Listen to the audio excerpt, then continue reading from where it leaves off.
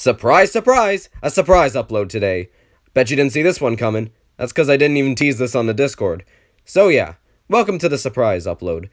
I have 3 gargantuan videos in the works right now, so it's gonna be a while before those come out. So why not upload a little something small to keep you all entertained while I work on those. Today, I'm gonna be ranking every single Stories of Legend boss in Battle Cats from easiest to hardest. Keep in mind that A, this is just my opinion, and B, I'm basing this off the time when I first fought them. Because obviously, if I were to replay them now, I think only one boss of Stories of Legend will be challenging, and that's going to be our number 1 pick. Who is that? Well, let's find out. Coming at you with a controversial opinion, the easiest was Red Riding Mina for me. Surprisingly enough, I actually had a much easier time with Mina than any other boss in Battle Cat Stories of Legend. Now I know what you're probably thinking.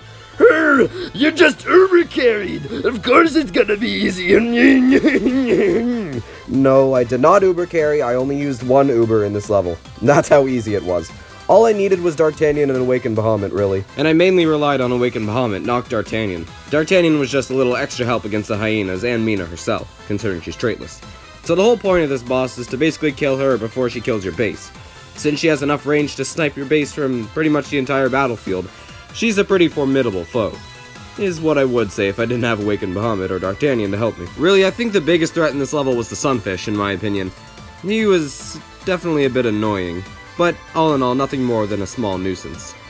Either I got really lucky on my first playthrough, or this boss is ridiculously easy. Anyway, next entry. Coming in at number 4, we have Lil Nyandam, or Lil Nyandam, not sure how to pronounce it.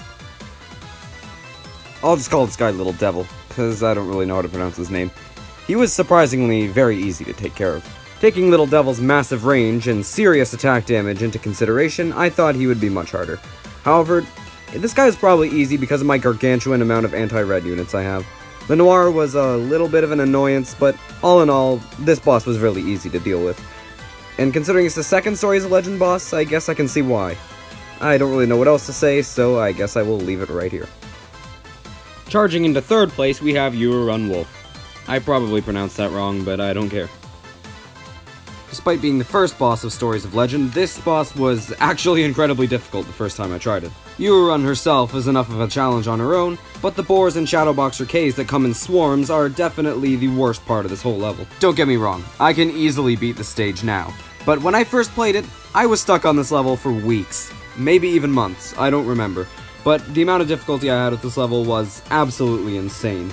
It was mainly because of Run's fast attack speed and pretty big damage that allowed the boars and Shadowboxer Ks just to steamroll through the rest of my units and make it to my base faster than Netflix shares dropped in 2022. This fight was grueling for me, but you could probably imagine how happy I was when I finally beat her. And taking the silver medal for hardest boss is Immortal Musashi. Musashi was miles harder than Run, Lil Devil, or Red Riding Mina. However, he's not really that much of a challenge, if I'm being honest. Really, the only thing to worry about him is the amount of knockbacks he has and his huge attack damage. But because of his sluggish attack rate, I guess that damage isn't really something worth noting. The knockbacks, however, can prove to be crucial in this battle, because if you push Musashi closer to the base, then that means the enemy base will fire a wave, which can pretty much annihilate all your units if you don't have a wave blocker. The peons in this stage were also pretty easy. Nothing really worth noting for me. Really, all I needed was Weed Whacker Cat and Awakened Bahamut, and I could take care of them pretty quickly. If I didn't have Octopus Cat when I played this stage, I don't even think I would have been able to beat this because of the waves. I'd always end up pushing Musashi close to the base by complete accident, and then the enemy base would fire. Octopus Cat would end up saving my ass at the end, but if I didn't have Octopus Cat, I don't even think I would have been able to beat this stage. So, all in all, this level was much harder than the other 3, however, not much of a challenge on its own. And surprising no one at all, the hardest Stories of Legend boss is Mecha Bun Bun. Sure, I now realize how easily this stage can be cheesed with Necrodancer or Sanzo, but guess who didn't have Necrodancer or Sanzo when he first played this? My dumbass thought that this was a metal enemy the first time I encountered it, so you could probably imagine my horror when this guy actually didn't die to critical hits. Yeah, so I replayed this level, and it was still incredibly hard. I'll be honest, I did have to rely on Ubers to beat this stage. If I didn't use Ubers, I think I'd still be stuck on the stage to this day. Mecha Bunbun's attack and movement speed is enough to give Usain Bolt some competition, and considering how much damage this guy has, it's pretty scary.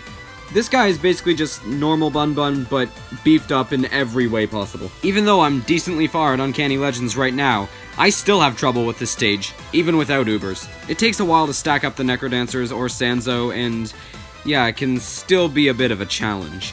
This boss it just feels so much harder if you compare it to the rest of them. While the rest of the bosses were relatively easy for me, this is the only one that remains a consistent challenge, even though I'm much further in the game now than I was when I first played this, and have much better Ubers, units, and true forms.